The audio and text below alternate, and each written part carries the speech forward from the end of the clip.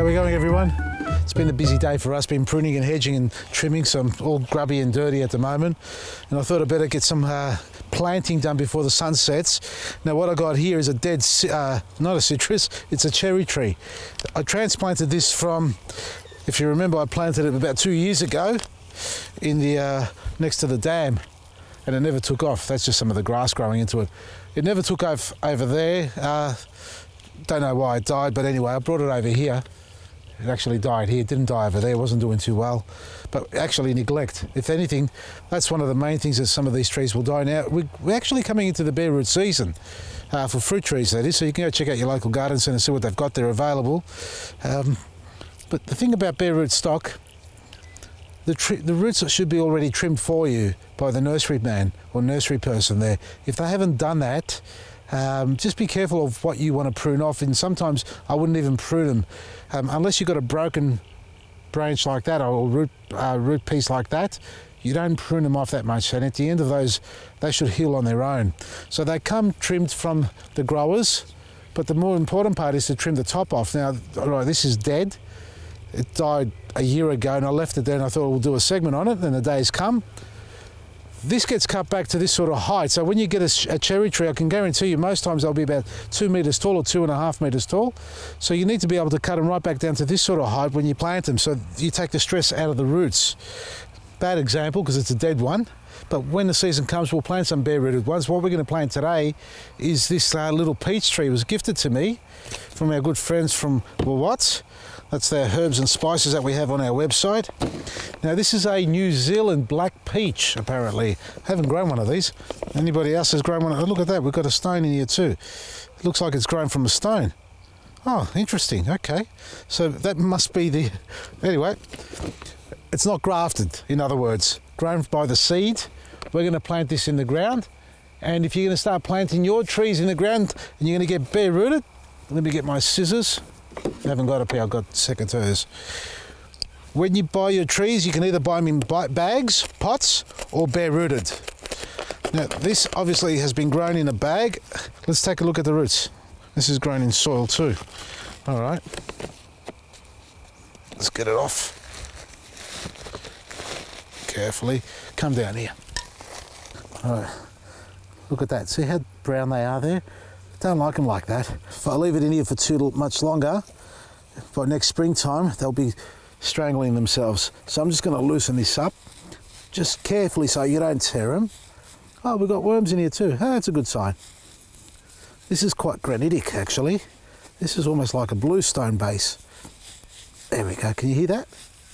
That's not soil. That's rock and sand. It's almost like a propagating sand, but a very coarse one. So loosen it up. You can run this under water if you like, or sit it in a bucket of water to do it. This is very fibrous. Not all trees will have these sort of roots like you see. Look at the cherry tree by comparison. Look at the difference in the roots. Now they had some big roots, and I can't remember if I pruned that. I doubt it if I did, because I wouldn't have pruned it that short. So for these to be that short, that's obviously put a lot of stress on the tree. Half the roots are gone, that's why it's died. Anyway, so that's as much as I need to do. Well, you can open it up more in the middle, but don't need to. Now, if it's a tree that's struggling, soak it in some liquid gold, you know, for a couple of hours, maybe overnight. A solution of it, not straight that is, in a bucket before you go and plant it. That I'm not going to do. I'm just going to soak that after I plant it. Now, we're going to prepare this soil, folks. I've got to pull this grass out. Now, we don't do any herb spraying here, herbicide spraying. There is Slasher, there are other herbicides you can use, and I know a lot of the orchardists do spray their rows. I prefer to brush cut it. If you have a close look here, look at this, all the wood chips been sprayed out everywhere. Now that's okay because it's going to break down. It's just a bit harsh on our ride-on because it starts to chew up the blades, but I'd rather be changing the blades on the ride-on every 3 months rather than, I don't know, rather than using poisons and destroying my environment. So I'm going to be challenged by the cooch growing in here, but that's okay. We're just going to brush it down, cut it down to the ground, and you're going to see how I'm going to layer this. Have a look underneath it. This is what I've got underneath. If you haven't seen me planting this orchard it's just over a year and a half ago, I dug a hole, I prepared it just like I'm going to do now, but we added a heap of compost and mushroom compost and bark on top, but we've got the irrigation running at the bottom here. Now, this orchard, if I remember correctly, I planted initially up to here. Now this extra row that I've put in, I haven't extended the pipe. I don't think I have, I can't remember.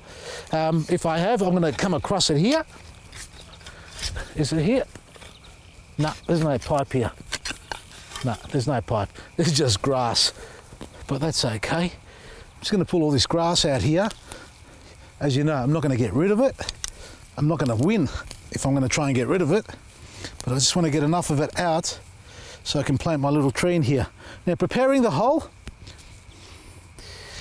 you normally go twice the size of what your pot is. Now, I've shrunk down that root system by shaking off some of that soil. So generally, if you've got a 20 centimetre pot, 30 centimetre pot, you open up a 50 centimetre hole like that and almost twice as deep. The idea is to loosen up the soil, not to get rid of the soil. You know, the biggest mistake we make is if you've got clay soil, because this is pretty much clay, sand and clay. Well, sand on top, but clay about 30 centimetres in some places below. If I was to get rid of all the clay and just fill it up with a potting mix or just a compost, it would basically hold water. It'll turn it into a little well. And if you've got a garden bed that's all clay and you decide to change it, because someone says to you, no, get rid of take the soil, take a hole out, dig a hole out, take the soil out, and then place some new composted soil or potting mix, that's going to be the worst thing you can do to your plant, because it'll actually attract the water into it. So when it does rain, it'll sit in the pool of water. And that's what happened with, well, not because I changed the soil, but those olive trees down there, because that's the lowest point in our property, because I loosened the soil, even though I used the same soil, it was holding water. And I had to pop the trees out of the ground. And they're alive now, which is a good thing. All right. That's all I need to do here. There's plenty. Use a garden fork, easier to get in. See how it's loose? Oh, look, that's already been dug. Oh, that's right, I had a tree here. So, have a listen to this, what I felt at the bottom. That's hard as a rock underneath there. Oh. Here we go. Yeah, I'm digging up more roots. Look at this. Look at that. That's nature for you. Yeah, and you guys are worried about possums. Look at the size of this possum.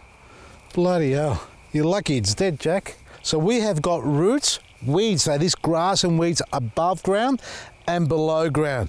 So tell me, how are you supposed to stop the roots from getting into it? You can spray the weeds on top, but these things layer themselves. Look at that. That stuff there can be, you know, 200 mil deep, 300 mil deep. You ain't gonna kill that stuff. So what's the point of spraying the weeds on top of the ground? Because they all gotta live together. It's one big happy family down here, folks. Look at this, I've got grass down in here. Look at that. I've gone down about 20 centimetres and I'm digging out roots from down below. So there's no need. Just maintain your weeds, control them, and you should be fine. All right, so digging up the hole, then we're gonna add some straw, just so I can just give it a bit more body, but the straw that I've got is actually mixed with the chicken manure. All right, that's about as big as I need it for this size tree that I've got. 40 by about 30 deep. We're gonna add some of this straw and chicken manure and mix it through.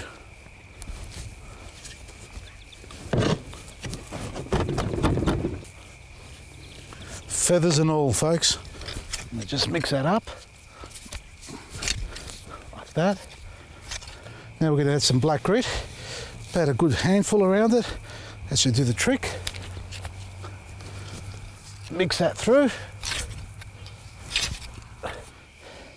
Now when you get a tree, if it's in the pot, generally you plant it to the same depth as what it is in the pot, or at least cover the top of the roots need to be, you know, well, what's that, about 2 inches, 40 mil, 50 mil below the surface, so you can get a little bit of soil on top of that.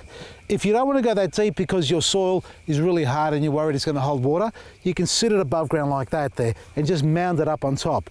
I don't need to do that here. This area here in particular doesn't hold water like that. Just push all the mulch on top, grass and weeds and all the wonderful stuff that nature has for us. And after you finish planting, give it a good soak with EK Butch and Liquid Gold. Let's just see if it soaks. Oh yeah, that's good. There you go, folks.